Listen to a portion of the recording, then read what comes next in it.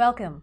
Today we're talking about the genesis of U-32, Union High School District number 32, a rural supervisory union district that was formed in the 60s with the school opening in the fall of 1971. I'm Betty Keller. I went to U-32 starting as an 8th grader when it opened, and I now live in St. Johnsbury. And I have with me here today a guest, Alice Blachly, the mother of two of my friends at U-32, and she served on the school board. So she has the perspective of a community member, a taxpayer, a voter, a mother, and a school board member. And so we're going to have a conversation today about how did we come up with this idea of starting up such a progressive school in the middle of Central Vermont in the 60s in a rural area.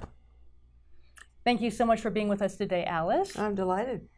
It's great to see you again. It's been a number of years since I've seen you.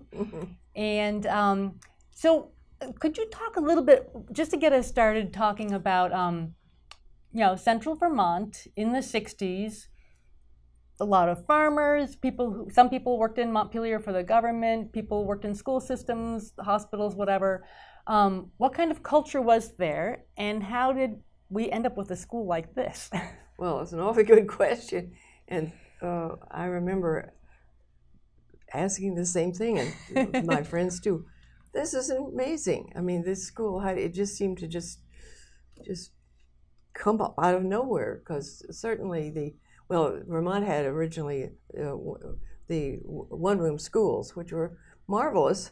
I've heard about them, and I do think that they provided a really fine education. The teachers had to be very creative. They had to be very resourceful. The children learned from each other. The younger ones would listen in. There were no walls at all, and the grades weren't separated. So that was just in hearing. I've known people who went through that system, and I've been impressed.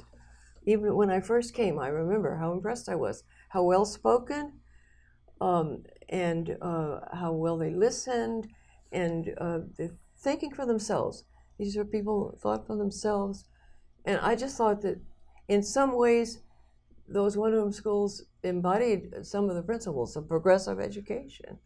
Well, yeah, they had to use whatever resources they had at hand. If they didn't have, there was very little money, so sometimes take a Sears robot catalog and use that as a kind of for scrapbooks or to make almost mosaics of things. I mean, just So then they graduated from that, of course, to the graded system and schools, elementary schools in each town, and so on. And of course, at that time, most towns didn't have a high school, many of the smaller towns, so they would tuition their students.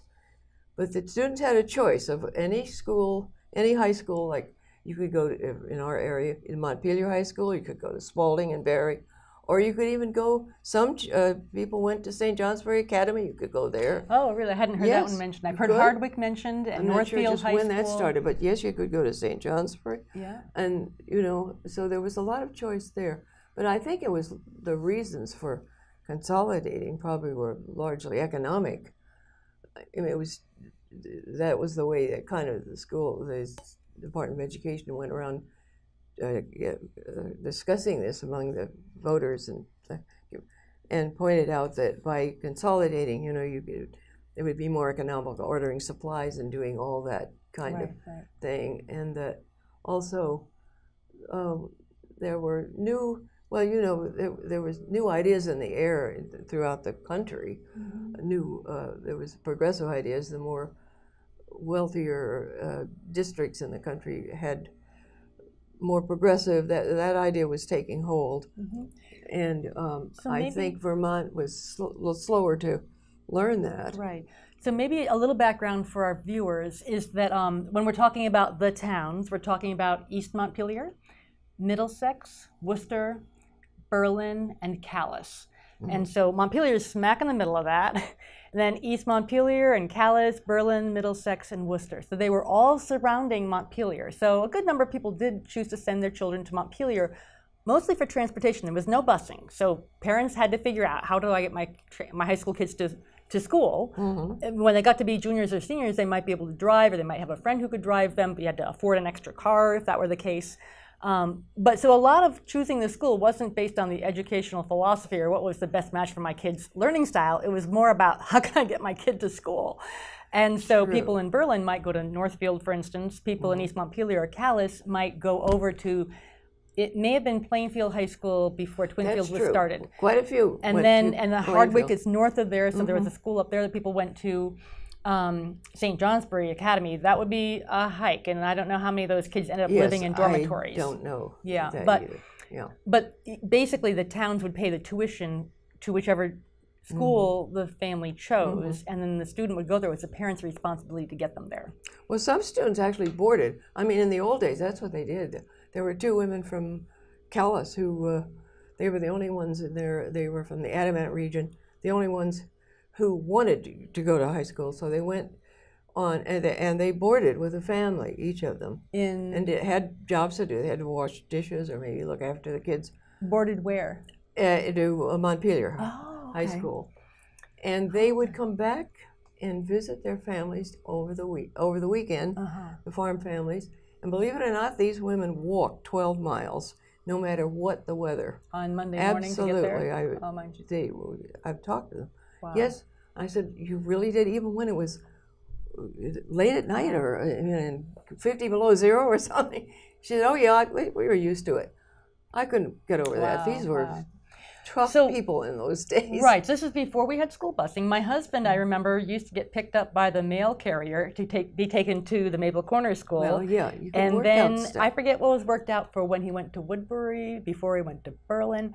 But during high school, his father drove him there in the morning and went to work, and then he went and hung out at Kellogg Hubbard Library after school until his father could pick him up and take him back. Yeah. I was speaking with Houghton Cate's son, Richard Cate, and he said that from his perspective, it was his life to just accept that he couldn't be on any teams, be on any theater programs or anything, because no extracurricular. Because he couldn't get home afterwards. You know, he had, there was one time he could catch a ride, and if he didn't get that ride, that was it. And so even if, for students from the area, from those small towns, even if they did have a reliable transportation, the coaches and advisors of these groups kind of took it for granted that they couldn't count on them. So these kids were passed over for parts. And I think that was a very strong reason for wanting to consolidate and have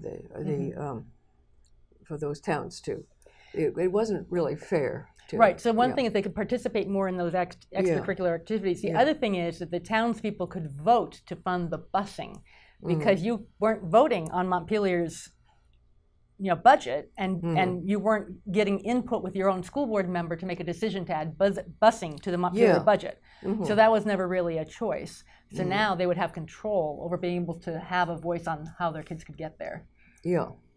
Busing, of course, being a huge problem. Yes. And then you're talking about right. You're talking about after school and again after activities. So that's an expense, right? Yeah. So to get back, I just wanted to kind of give that background. To get back to more about the beginnings of the school. Where did these ideas come from? Well, I don't really know, because I wasn't on the original school board. I joined it in, was it 72, 73?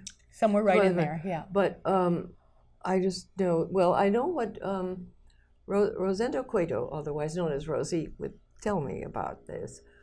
Of course, the board had to hire a principal. They chose this man, Bill Grady from New Jersey, who happened to be a very dynamic guy and very much devoted to the principles of progressive education. And so he had all these great ideas that were being done in the New Jersey schools.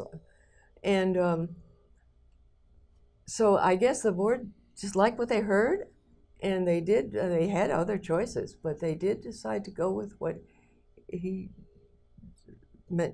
suggested. And so that had a lot to do with it. But I give the board a lot of credit for being very open-minded. They did not want to just do things the same old way. We wanted something. It must be. I mean, I wasn't there then, but it was a fresh start. We want to have these children to have all the advantages that they can have, you know, the best kind of education, so that we'll prepare them the best for the world they're going to be working and going to be actually, you know, being running, I mean, in a way. And so he worked with them, and one of the things they did, the school was, the plans for the architectural plans were already drawn up, but he wanted them to look at a few schools that he had, so that they knew they had options for what kind of school would be. And one of the schools they went to was a school in Maine. And Rosie said, we looked, we saw these children. They were, so there was some fluidity moving back and forth between classes. And it was very open. And the atmosphere in the school was altogether different from anything. They weren't sitting in chairs all looking at the student. It was not authoritarianly run. They weren't just, you know, taking dictation or always saying back what the teacher had said, anything like that. Each child was very busy at something purposeful that they had helped to plan themselves. And they were able, though, to learn a lot just from interacting more with the others and seeing what other people were doing. And they all said, that's what we want. Every single member of the school board said, we want that kind of a school. Now, that was pretty darn good. That's pretty interesting. So let's talk a little bit about that school board. So this had to be a few years before the physical building was built and the staff were hired to go in. Now, I'm not sure exactly when they would have hired Grady. Sounds like they were hiring him for at least some consulting, even though the school wasn't built and he wasn't working as a principal. He could have been a consultant. Yeah, and maybe? I don't know. Yeah. I don't know any. I'm hazy on all that. But before the building was had the finishing touches on it, certainly he was consultant, and they saw these other schools. He did make some changes to the, and they endorsed that. Go ahead and make whatever changes to the physical layout. I don't know whether it was his idea or the school board's, but probably, I don't know. But he wanted the library to be at the center. Library shouldn't be off somewhere. That should be the nerve center almost of the school. And I totally felt as a student that was the heart of the school. Yeah, and he wanted it to be very open. People could pass through. It didn't have to be a place where it had to be so quiet. And, I mean, not that anybody was loud, but I mean, you were there to study, you were there to learn, but you could, and actually it had a nice rug, and students were actually allowed to sit on the rug and study. That was, of course, a bone of contention among those people who were very upset with the school because it was so non-traditional. It was a shock. I mean, they were willing to think of some changes, but not anything.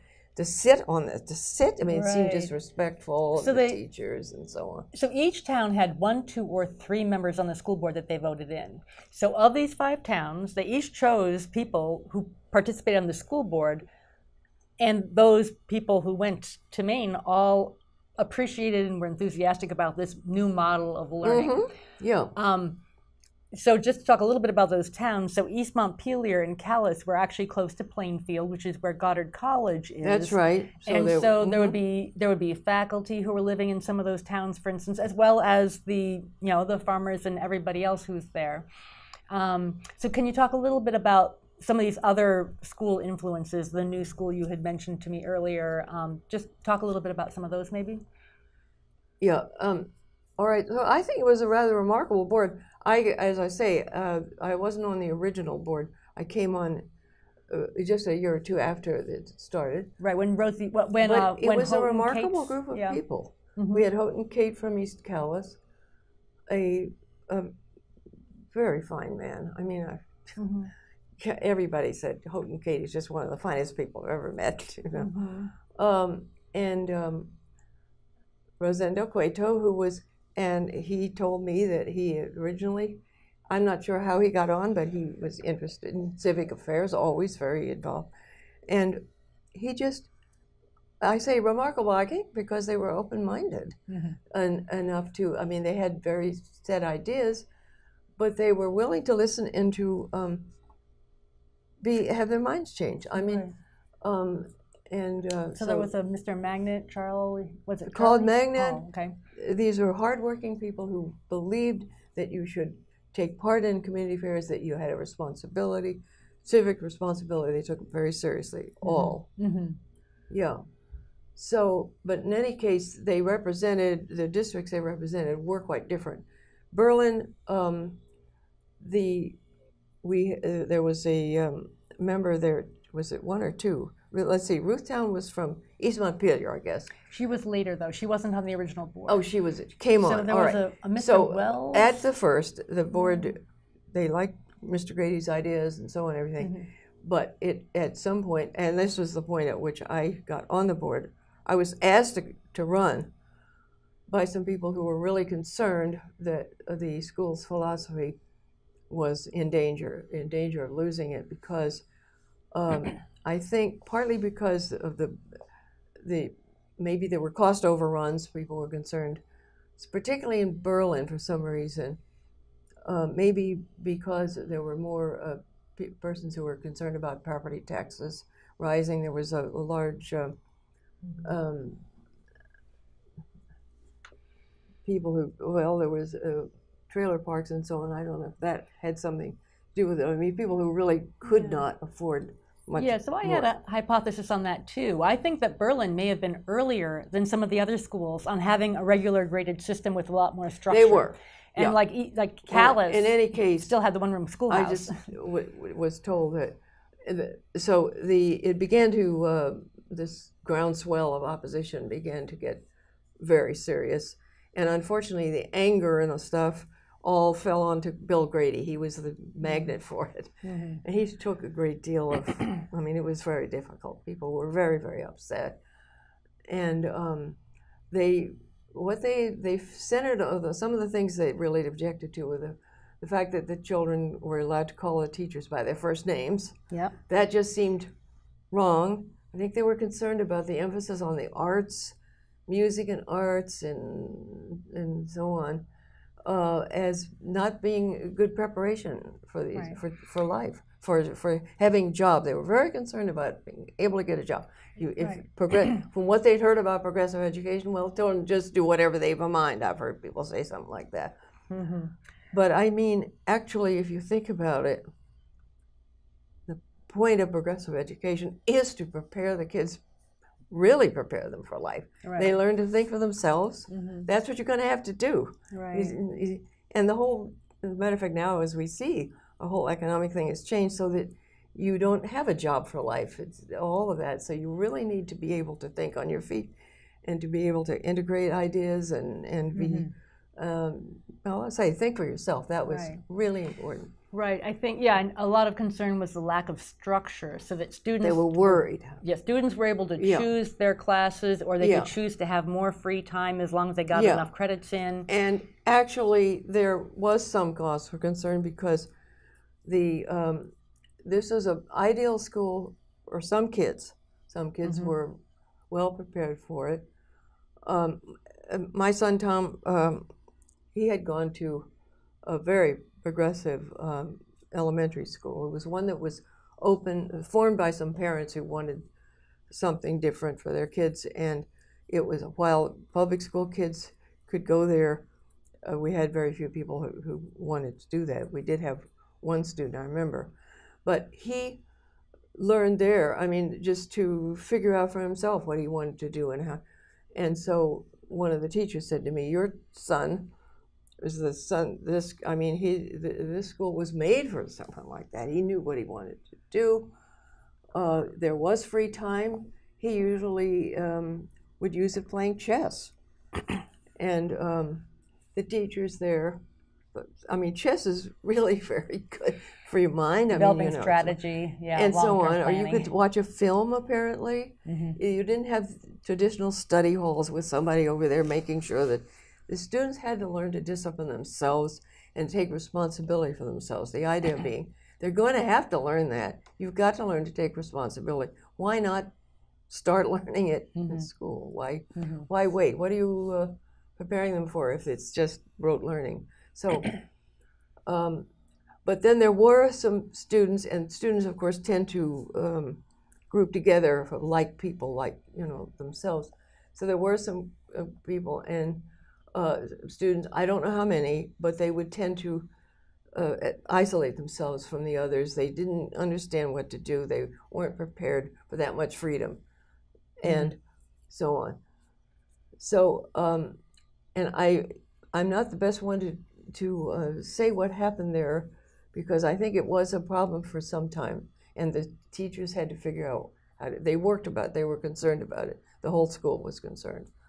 And so, because that's exactly what you didn't want. You didn't want people, you know, going off into their separate, you wanted all the students from all different backgrounds and everything to mingle together and for the program to be good for everybody. So, in any case,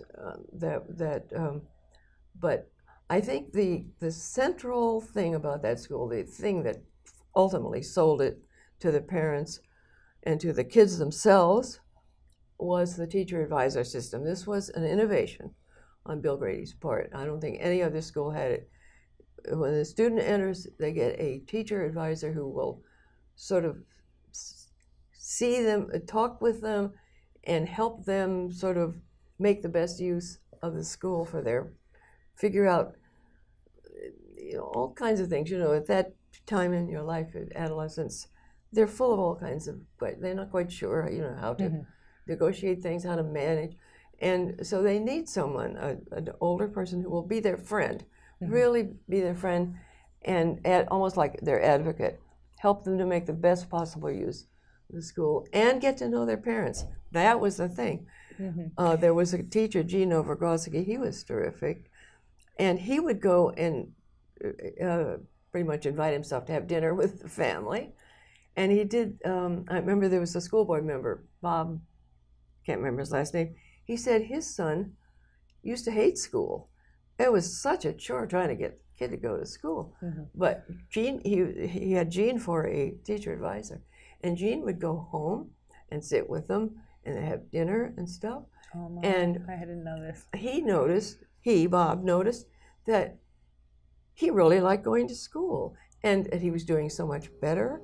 He was learning math, which had always been something he couldn't seem to get, because here was somebody who was interested in him and caring about him and what he thought and just helping him to, he said it made all the difference. And he said, that's what sold me on the school. He said, I was doubtful, I was skeptical, but after when I saw what it did for my son, he said, oh, you know, that's absolutely. So Gene was, he said at first, well, I was a little doubtful because Gene had a macrame belt. There was something about a macrame belt that signified, you know, it's kind of 60s-ish, you know, kind of whatever. But he said, well, I figured out the belt wasn't very important. He was great. All these people. Now there was one who, it was kind of it became very polarized when I got on, and I was told that. And I said, look, we're worried. Because the parents who were used to more progressive school, who had come from somewhere else, many of them, some of them, you know, teachers at Goddard, which has a very progressive philosophy coming from Dewey, John Dewey's philosophy, you know, learning by doing, and so on. And they said there was, the opposition was very strong, and we were really afraid that somehow or other there would be a vote to turn the school's philosophy back to eliminate all of the good features. And we were worried for our children, and just thought it would be a shame. So I got on because I was very progressive, and I did have I went around and talked to people, and I went on with the express purpose of really trying to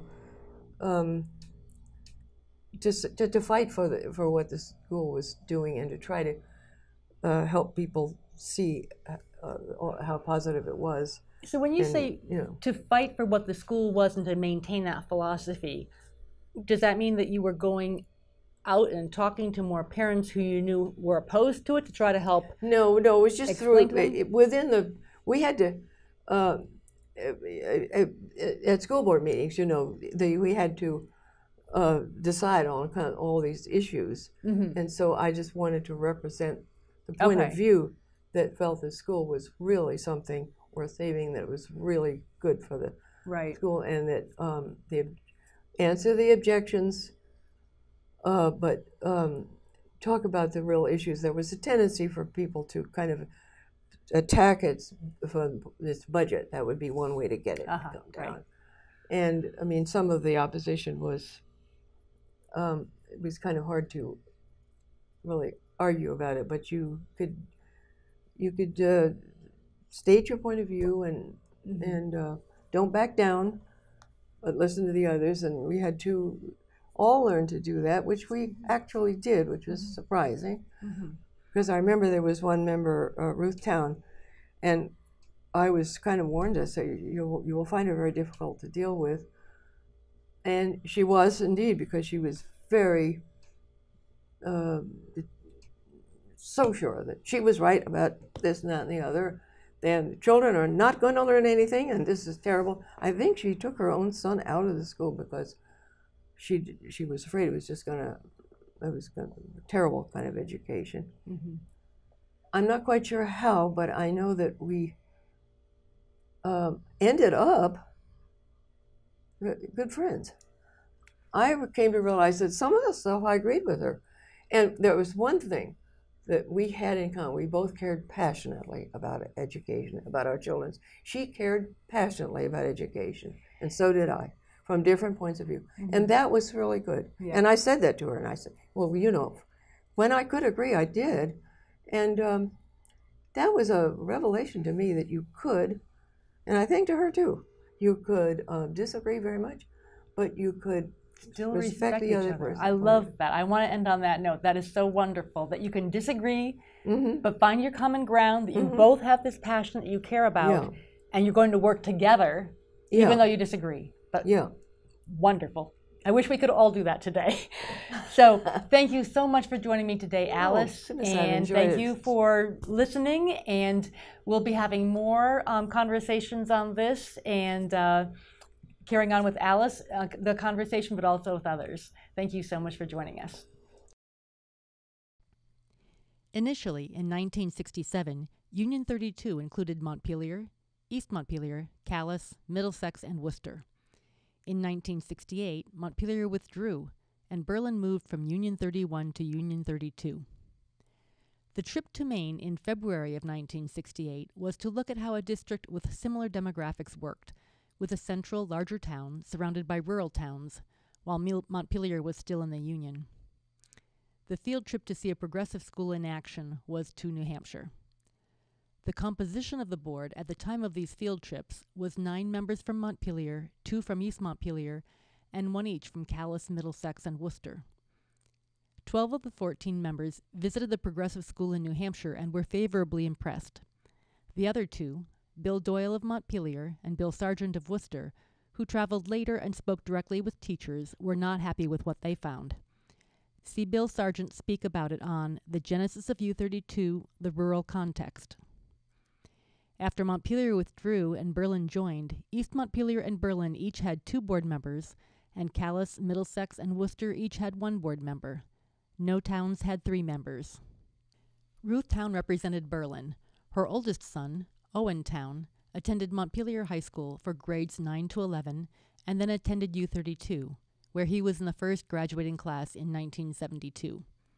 He shares his perspective in From Berlin's Berry Road Schoolhouse to U-32. He also contributes to The Genesis of U-32, The Rural Context. His younger brother, Brad, attended Montpelier for a year, then U-32, and then transferred back to Montpelier High School.